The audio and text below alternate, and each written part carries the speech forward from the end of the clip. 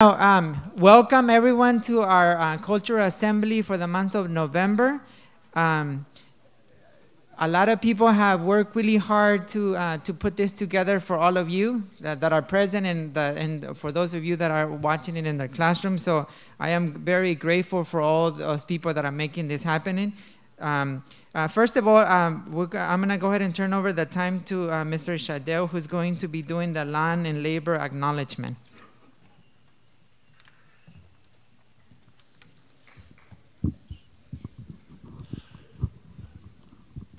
We want to start our assembly by acknowledging that we are on the traditional lands of the Cowlitz tribe.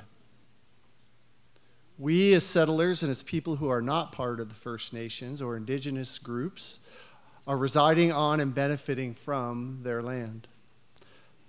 The Cowlitz Indian tribe are the forever people who for generations have preserved living in harmony with the land and passing down traditions with pride. The Cowlitz people continue to remain connected to this land, and they engage in cultural practices of old Cowlitz life ways such as smelt, salmon, and river ceremonies.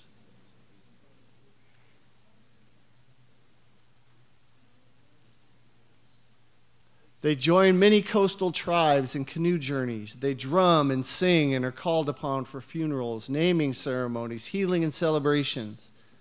The Cowlitz people have weathered storms with honor and unity, holding tight to their independence and culture. But this is not simply a story of yesterday. It is a celebration of tomorrow and the unwavering Cowlitz spirit of all they have done and will continue to do, like the songs that mark the tribe's most important moments. It is both relevant and triumphant. It is a reminder that the Cowlitz Indian tribe and the people on whose land we stand are the forever people. We never had a song for defeat. We also want to acknowledge that our nation has benefited from the free enslaved labor of black people. We honor the legacy of the African diaspora and black life. We honor the knowledge, skills, and human spirit that persevere in spite of violence and white supremacy. We commit to standing up against racism and acknowledging all facets of our life that Black lives matter. Land and labor acknowledgements are a necessary step for us to name our country's past, express gratitude for the present, and take a minute to remember that we are on sacred ground, that with each person connected to the other. The whole month of November, Native American Heritage Month, is a reminder to all of us that every day we have things to be grateful for. Our students and staff have come to Fort from all across the globe. Out of all the places each of us could be right now, we are each right where we are supposed to be, here together at Fort Vancouver High School. It's really a beautiful thing, so I want to thank you all for being here today. Now let us put our hands together for Mr. Castro Quintanilla, who will introduce you to our first speaker and guest.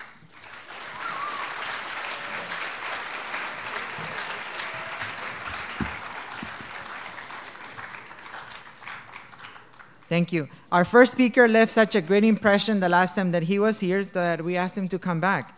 Rodolfo Redstone Serna is an artist and a community advocate. He was born in Chicago, Illinois, but his roots are in Mexico.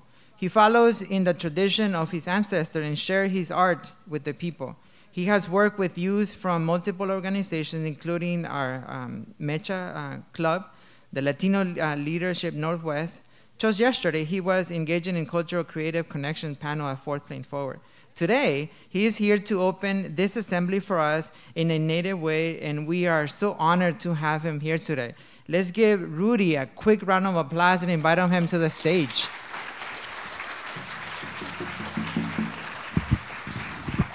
Gracias, thank you. Hola, buenos dias, good morning, everyone. Ooh, we're tired this morning, huh? Buenos dias. I love it. That's my family. My roots are from Mexico, but my tribes are Huichol and Guachichile. A lot of us who are from Latin American countries, we don't realize it, whether we're from the Caribbean and you're really Taino, or whether you're from Guatemala and you're really Mayan, whether you're from further down south and the roots from the Pacific Islands all around Turtle Island. That's what we call this, North and South America. America is not a word that we had here before. So these lands belong to the indigenous people here, specifically the Cowlitz people and the Grand Ronde right across the road. These are very special places that, for me, when I came here, I fell in love, and I knew that this was going to become my home. I was actually born in Chicago. I grew up very different. I didn't realize that I was Native. I didn't realize that I had those roots that I could be proud of, that I could lean on. In fact, I thought, if anything, I'm Spaniard. But that didn't make sense, right? Because I ain't white. But there was something there confusing, right? And then I came to find a medicine man, un curandero, and a chief, a capitan, who taught me the old ways. And these old ways are what kind of brought me back to, well, to being myself. For a long time, I thought I was supposed to be all these other things. And especially as a teenager, we have that pressure, what we're supposed to be. And then we don't look like everyone, so how does that even work? Well, for a lot of us, the work means having to go back and talk to our parents, our grandparents, and asking, hey, are we Native? Do we speak a different language? Where do these foods come from? Because the truth of the matter is, all of you that I see in front of me that have that kind of look that I have, we're indigenous, guys. And so this is the new generation that not only recognizes that, but is going to do something about that. I believe in that. They say it took 7 generations for the hoop to be mended.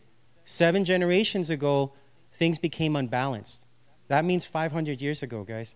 That's when the Europeans came. They'll try to make you believe that we were savages and all this crazy stuff. But when Cortez first came and he saw what the Aztecs were doing, he said, I am a world traveler, and I've never seen anything like this. The streets are clean. They're beautiful. Everyone has a role.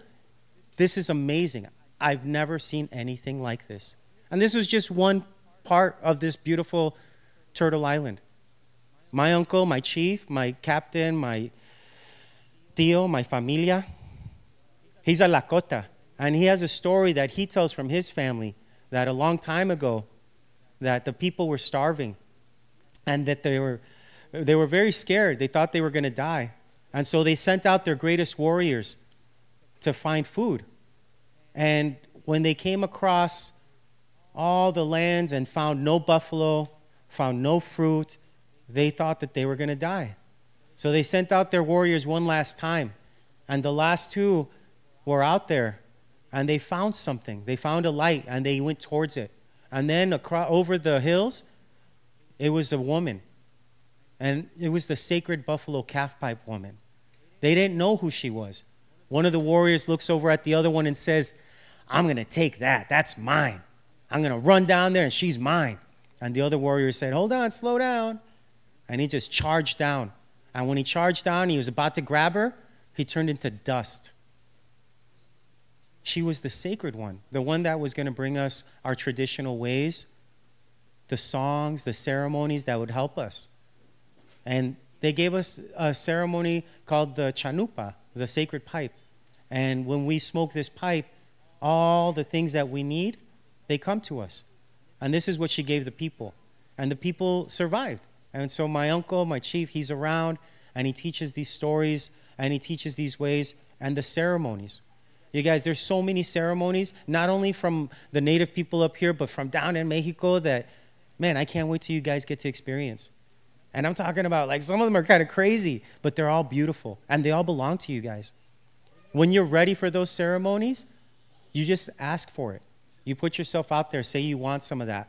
And whether it's a huichol from Mexico who's going to introduce you to the peyote ceremony, or whether it's Lakota people who's going to introduce you to a sweat lodge, these are things of our ancestors. These are very different than what exists today. And the way we're going to balance out the world is by bringing back those customs. This isn't for everyone, but it's for everyone. They say ceremony belongs to the people, not any one people. They say when you do ceremony, you're trying to become a human being, not an Indian. And so for the human beings, those people that love and respect the earth, respect each other. That's what these ways are for. And so My name is Redstone Inyan Luta, and I'm here for you guys. That's my role. As my chief and uncle, my medicine man, God bless his soul, he passed during COVID. My chief is barely hanging in there. You guys, I didn't want to take on the responsibility, but my chief said, I can't do it anymore. If anyone's going to do it, it's going to be you. And man, did I feel the pressure. But I'm here for you guys. And it doesn't have to be today, tomorrow. It could be years down the road. But know that there's people who hold your heritage as very sacred and very valuable. And I'm doing everything I can to hold on to those, so when you're ready, it'll be there for you. I want to close with a traditional song. This is a Wopila song. This is a thank you song. These songs are thousands of years old. They're used in our ceremonies. But in this case, it's a song from my heart to yours, and it's a way to say thank you. I hope.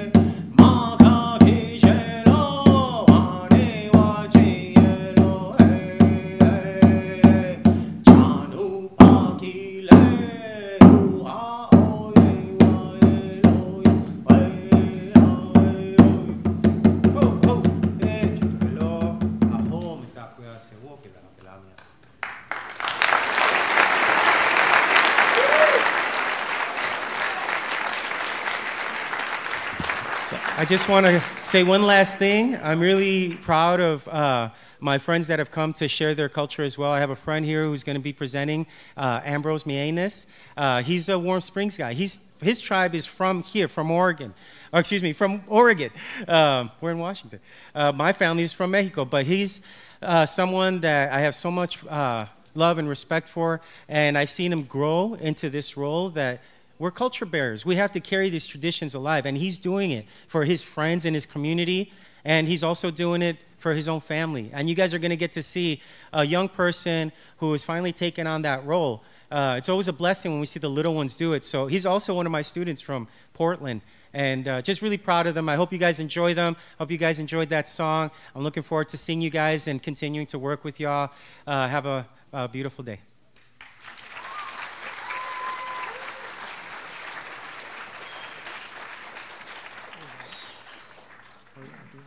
Are you doing it now or at the end?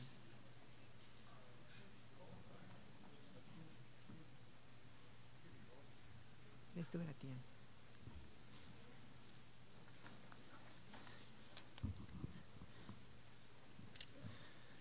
Thank you, Rudy, for your story and your words of wisdom. Next, students, we have our very own MMPI club performing. So we have our Micronesian, Melanesian, and Polynesian Pacific Islander Club performing 2 numbers from the Pacific Islands. The first dance is from the Kingdom of Tonga, and the second one dances from Samoa. Mixed in between, you will see truly unique and creative modern island dances that the students choreograph themselves. Let's give a warm welcome to our MMPI dancers and cue the music.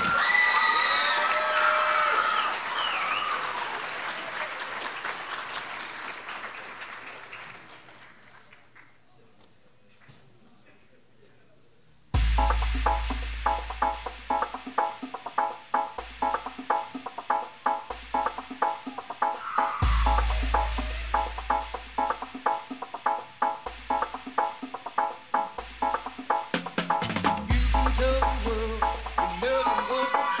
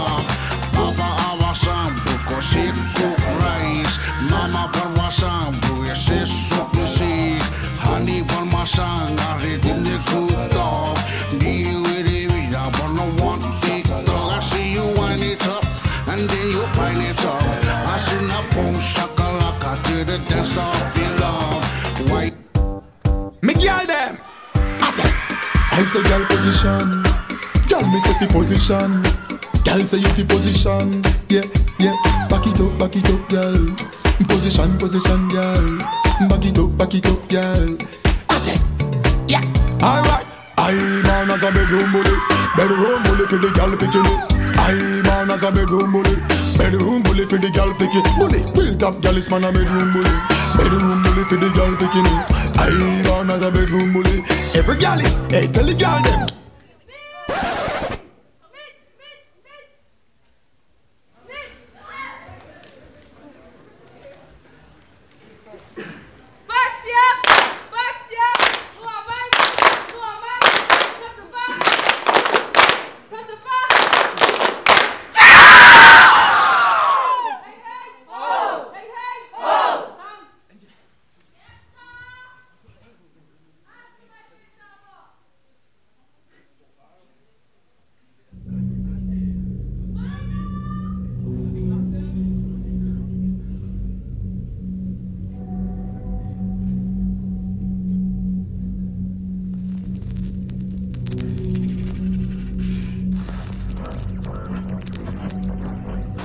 Sama wala iba mali matua fa mausili sayuli fa abel for ile foyali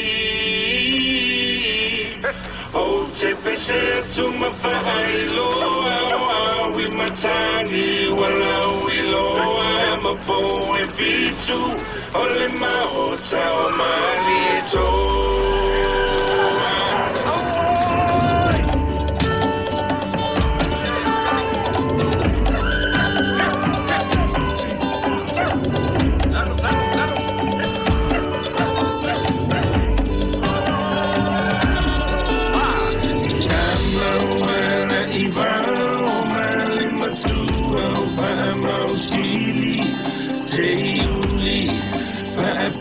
for ile fueli oh take to my bailo we matani wala we lo my boy bitu only my hotel money to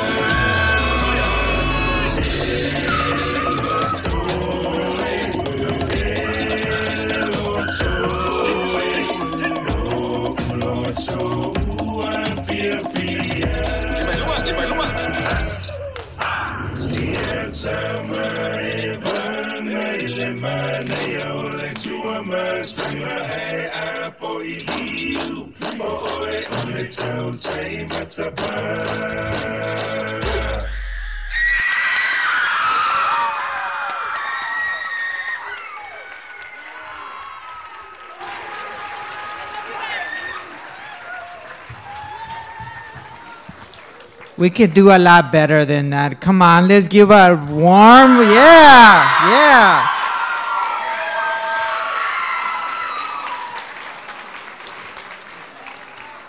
Our next speaker is someone that you may already know.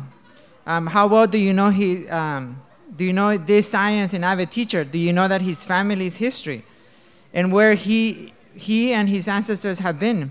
Our very own Mr. James Cedarstone of the Kalapuya of the Confederate Tribes of Siletz Indian. He's going to share his journey with us and some things that he has learned along the way, from the generations that come before him to the generations that raised him, and continue through the generations that follow him now. Let's welcome Mr. James Cedarstone to the stage.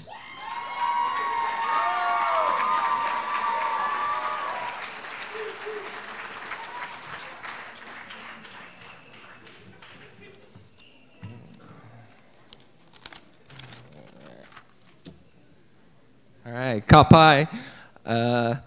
I'm not sure how I'm going to follow that, but we're going to go for it here. This is low. Sorry.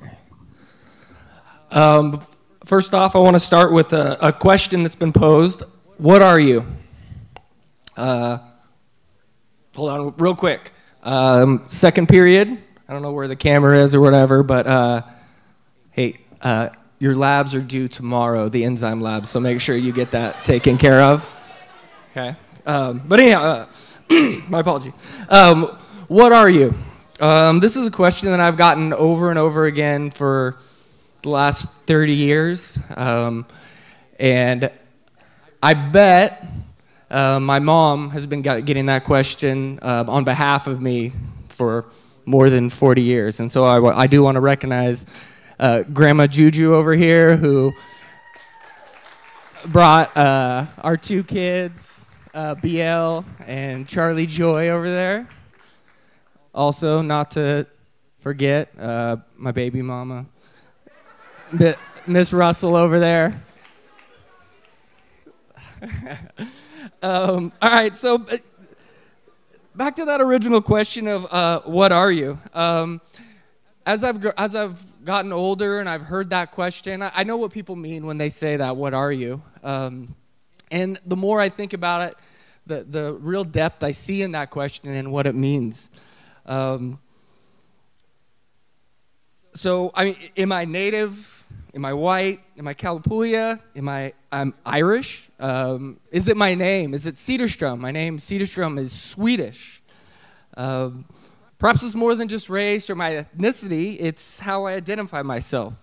I'm a father. I'm a partner, a son, a friend, a teacher, or maybe just a person. So if I'm not really answering that question, why am I up here? It seems to be my thesis statement of my whole thing, but I'm not going to answer that question because of the complexity of that. But I do want to share with you how I identify as a Native person and some of my own experiences.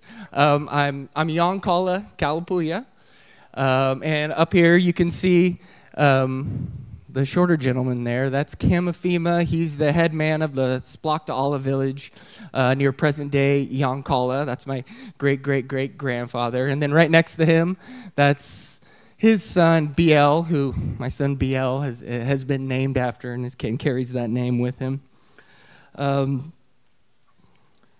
So with that makes me Kalapuya, but that's not really the full story of me as a Native person. As you look up there, for multiple reasons, settlers coming to Europe wanted access to the Willamette Valley and how bountiful it was.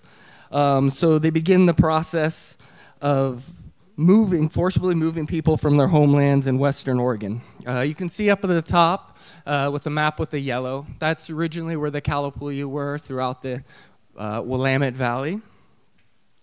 But by 1866, the majority of people had been moved from their homeland to different reservations across Western Oregon. And so those here, you can see the 9 federally recognized tribes on that map where different people were moved. And many times these people were moved from their homelands, separated from family and other people in their tribe to their different respective reservations. Some Kalapuya went to the Siletz Reservation, while other Kalapuya went to Grand Ronde Reservation and different places across Oregon. So yes, I'm Yonkala Kalapuya, but according to the government, I'm enrolled member number 3734 in the Confederated Tribes of Siletz Indians with a blood quantum of 1/8, whatever that means. But you know, I'm also Multnomah, Alsea, Choctaw, Coos, Irish, German, maybe a little French, are all mixed in there. And so what that means, though, since I'm enrolled as an 8th, that means my grandkids aren't going to be able to be enrolled in the Confederated Tribes. But so what will they be? And so that's that question that comes back to me. And so I just want to encourage everyone out there is that think for yourself of that original question is, what are you? And what does that mean for you and your place and in your heritage and everything about you? So with that said, I would like to invite our students up to kind of share some of their experience and how they might answer that question and their identity. So please, a round of applause for our students here.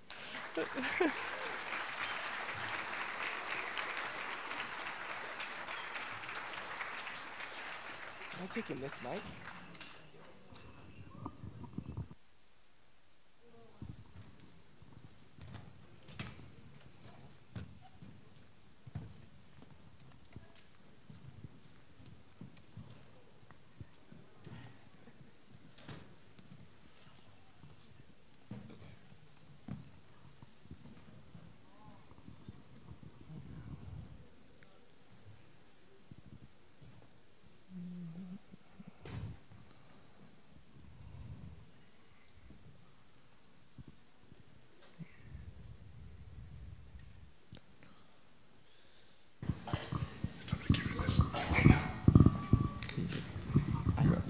Well, I'll introduce the questions. Okay. All right, so we're going to have a circle discussion where we're kind of sharing some of our own experiences and our thoughts. So just to get us started, can you tell us about yourself and the people and places you come from? So my name is Ahmad, and I'm from Syria. I'm a senior at Fort Vancouver High School, and both of my parents are from Syria.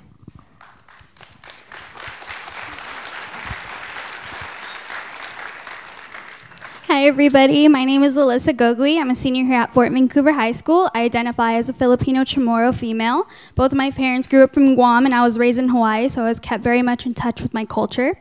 Filipinos are citizens or people identified with the country of the Philippines, and Chamorros are the members of the indigenous people of the Mariana Islands, including Guam.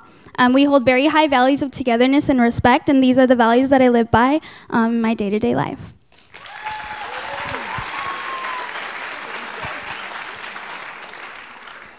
Hi, my name is Talia Mejia. I'm a senior. My family comes from Mexico. My dad's side comes from Oaxaca, and my mom's side is from Veracruz.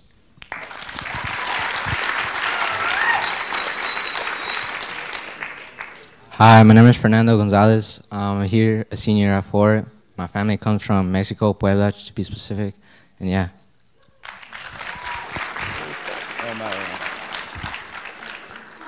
Hi, my name is Uzman. I'm a senior at Fort. Both my parents are from Gambia.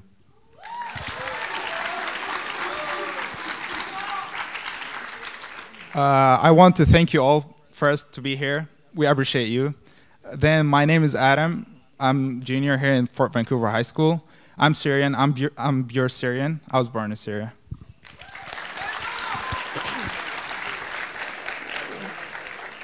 My name is Fatu. I'm a sophomore here. I was born in Brikama, which is in Gambia, also located in West Africa. My family comes from a noble clan called Bojan Sankaranka, which has its roots from the Mali Empire.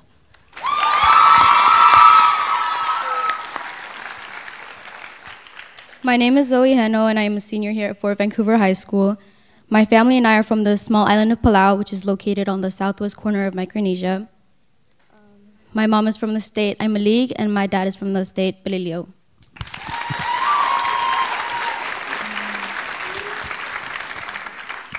Ali Nunituta, which is hello, good morning in Palauan. My name is Macy, and I'm a sophomore here at Fort Vancouver High School.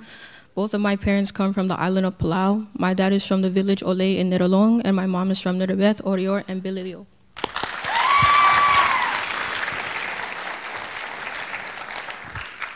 Hello, I'm Georgie. I'm a senior at Fort Vancouver High School.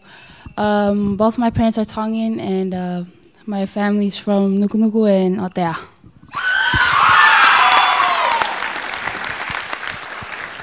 My name is Brina. I'm a senior at Fort Vancouver High School. Both my families come from Western and American Samoa. My father is from Masifao, in the village of Masifao, and my mom's from the village of Vaimoso.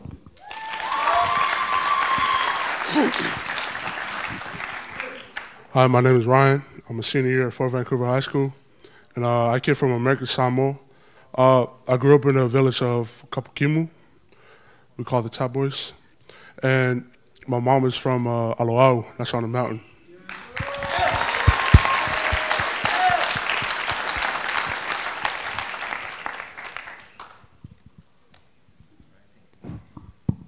Okay, there he goes. Apologies. So I kind of spoke about me as Kalapuya. The Kalapuya language is no longer spoken. The last speaker of the Kalapuya language died in the 50s, which all with language and what that means and what you lose when you lose a language is a great loss. So I would like to ask some of our students here to share, how is a language a part of your culture at home and at school? That's very different. At home, we have to change out because when I come to school, I'm a whole different person. Like I grew up here, you know, I grew up in American Samoa. But when I go home, I have to speak the language. And if I don't speak the language back, like if they're going to speak Samoan, I'm going to speak English to them, I get a slap. But it's different. It's like we got to do a lot of chores, you know, keep the culture going. Like show the respect at home so we can show respect in other houses.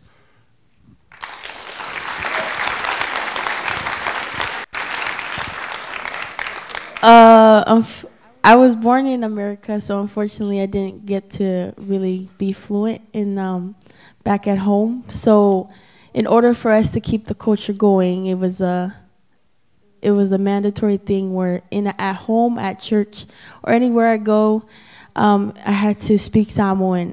My mom always told us that there was no such thing as an English in this house. So we always had to speak Samoan, and it was another way to understand other people. So, yeah.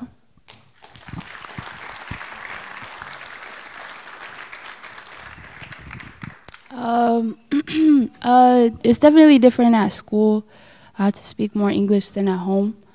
But growing up, I didn't have problems figuring out my language because my parents would speak it to me. I would learn it at church. Whenever I went to visit family, it was easy to pick it up.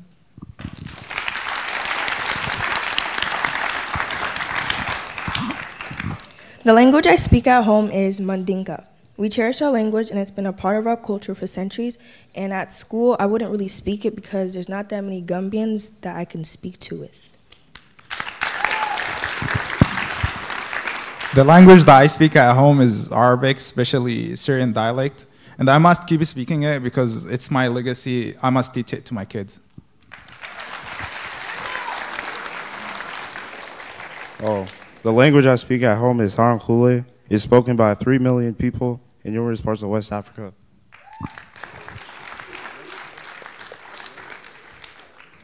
The language I speak at home is Spanish, Maya, and very little Nahuatl. But Maya is very important to me because not that many people speak it, and it's really important to me.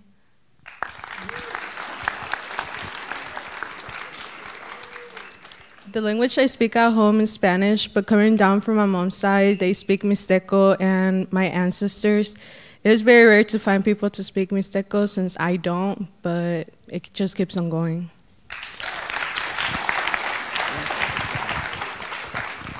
The language we speak at home is Arabic. Everybody said their parents don't allow them to speak English at home. Neither does my parents because they want me to remember the language. They don't want me to forget about it. But when I come to school here, I have to speak English with all my friends. I try to speak Arabic as much as I can with other people that do. So. All right, thank you, everyone. And just kind of a note, could we hold our applause for the individuals till afterwards so we can kind of get through that? Appreciate it. Uh-oh, you can't see Tom very well. Oh, there we go. All right. This is Tom. So in the late 1800s, a common practice in the United States was for young Native people to be sent to boarding schools. And this is one of the largest boarding schools at the time was the Carlisle Indian Industrial School, and the motto of the founder of that was "Kill the Indian to save the man." And so what we see here is 3 years after Tom left the Carlisle Indian School, and so kind of asked our students, what do you see has happened to Tom after 3 years in school, and what words or feelings come up for you? Well, looking at these images, I know some of us have probably seen these in our history classes. What looks like to be a very, very big transformation from being in touch with this culture to having to live by the American standards in his new environment. And I think these spark really, really great feeling towards this type of issue. And yeah. What I see in Tom is that he's a victim of cultural genocide, as he was stripped of his cultural identity and was forced to become an American. Me personally, I would think that it's disrespectful to strip somebody's culture from them.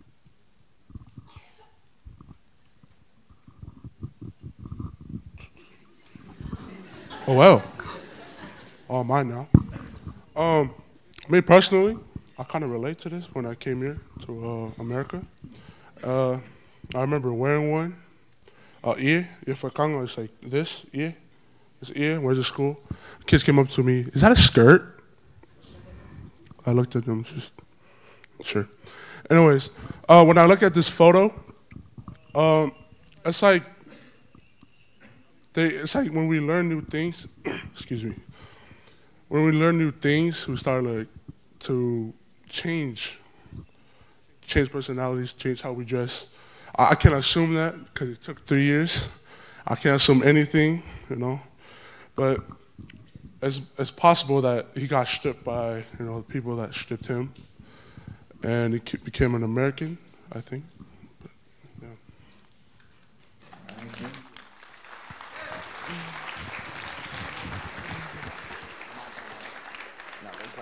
I think 2 more. All right, thank you for everyone for sharing.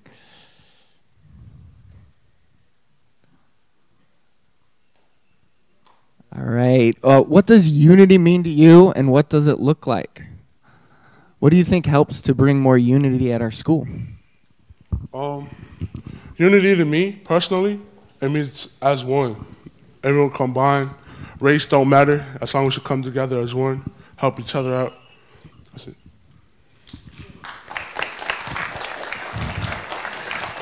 Unity, a definition is our MMPI club. We changed our name due to everyone thought Islanders was a one thing. But in the background of it, we all come from different cultures and different backgrounds. But as one, we all share the same ocean. So as that, I use that as a definition of unity, that we all come from different backgrounds, different race. We were all brought up different ways, but we all come together as one, and it's such a beautiful thing.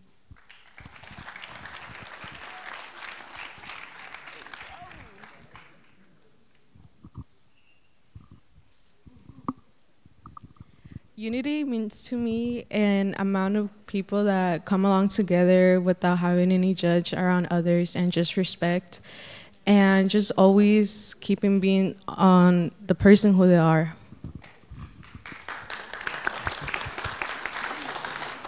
Unity to me means as a whole and coming together as one. This should look like forming connections regardless of identity or background, and unity should be the representation of a very diverse community as one.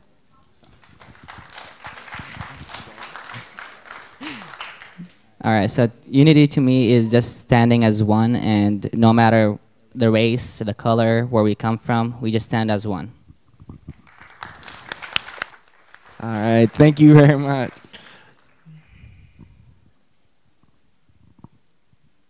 All right, words from elders. In a lot of indigenous cultures, the value of elders is unlimited. What are some words to live by that have been passed on to you by an elder in your family? From my parents and my grandparents, they always told me, be you, don't change for other people, or to fit in with other people. So a word from my grandmother has been, nunca cambies tus raíces y siempre sé orgulloso de tus antepasados, which means to never be ashamed of your roots and always be proud of your ancestors.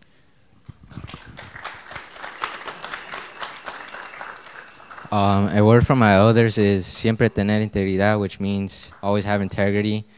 It's pretty important to me. My father keeps telling me that I have to be careful in relationship with the people because not all the people are the same.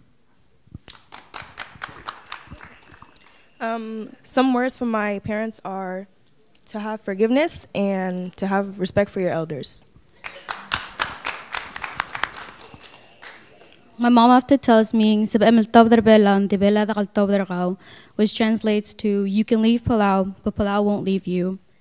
And I feel like this goes for everyone no matter where you're from. Don't forget your culture. Bring it with you no matter where you go. Some words that I live by that my elders told me is mengul and sugauk, which translates to respect and culture. Always have respect for everyone, no matter how old or how young, and that family would always come first. Something I always heard growing up is manatu kiapi, which means to remember your home. And I just hold this very close to my heart because I always remember where I'm from and the people that grown me up to how I am today.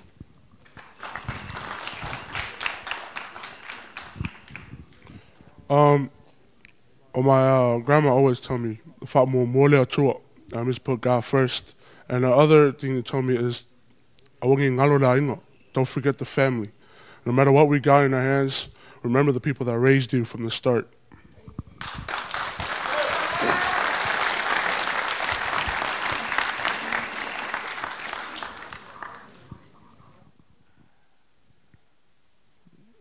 All right, any final thoughts we have? I just want to say thank you for all our student presenters. And I hope everyone understands and knows how difficult and challenging it is and scary to get up in front of a lot of people and kind of share your own personal experiences. Some of the things that are the most important and valuable to you that you find so true, yet to share that with a large group is a very scary thing. So I want everyone to recognize the bravery that all of our student panel has shared with us and shown. So thank you very much. So now, big round of applause.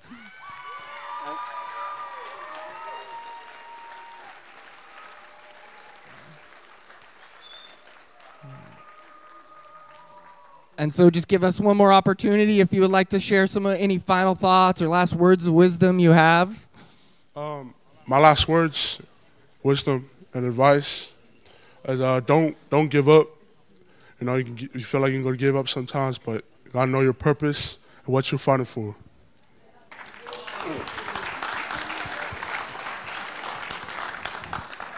Final words are, let this assembly be an example of, or a lesson to you guys that there's so much culture groups. If you're interested in joining anyone, join them, and that you're not alone. There's always everybody around. You just got to keep looking.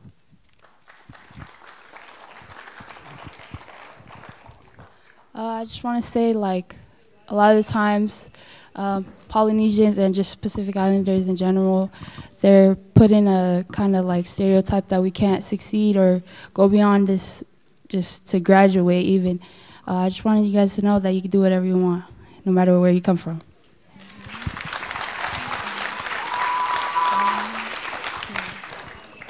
A message I would like to share with the Fort community is thank you as we take the time today to celebrate the diversity of our students and staff and fostering unity by embracing different cultures, backgrounds, and perspectives.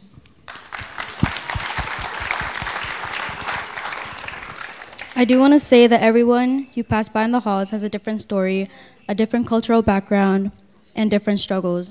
Be kind and be tolerant and be patient no matter how hard it is, and only then will Fort truly be united. My final thoughts are to join a cultural club if you have the opportunity to, so you can be connected more to the school. My words are always thank you, God, for the life you are living now. As we always say, Alhamdulillah, it means thanks, God.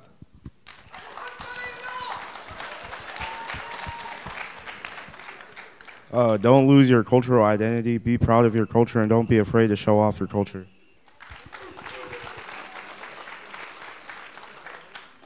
Mine is always put other people into consideration. My final words are to every one of us has a different kind of definition of who they want to be. Doesn't matter where they come from or what color it is, just be yourself. My final words are never lose touch with who you are. And like Georgie said, remember where you come from. Secondly, form new connections. You may be an inspiration to the people sitting right next to you. And you should keep that in mind as you pass by people of different backgrounds and identities in the hallways. It never hurts to learn new things. My final words are don't forget who you are and be proud of your culture. Thank you, everyone. Big round of applause for our students. Thank you.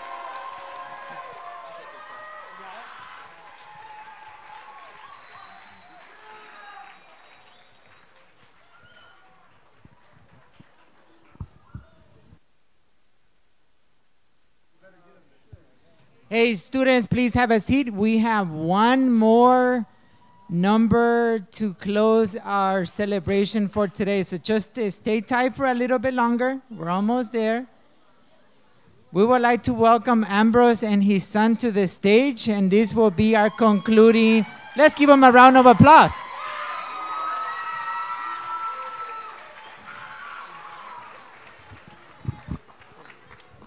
Hello, everybody. My name is Ambrose, and this is my son, Evan Mianis.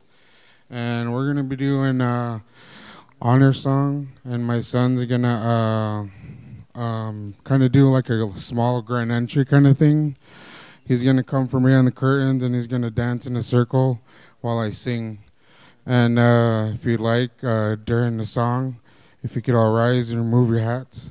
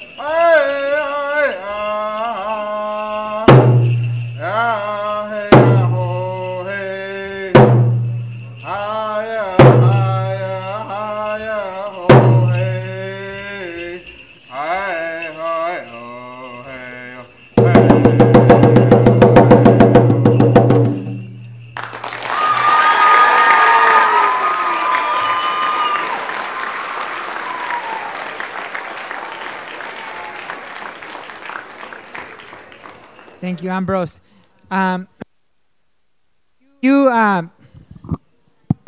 If you were one of the participants in the assembly, please make sure you come back to the stage. We're going to get a photo. Students, the participant in the panel as well. The rest of the students, you will be going to third period. You will have 5 minutes to transition to your next class. Thank you. Pat yourself on the back because you did a wonderful job here. So thank you. Third period, we're transitioning to third period.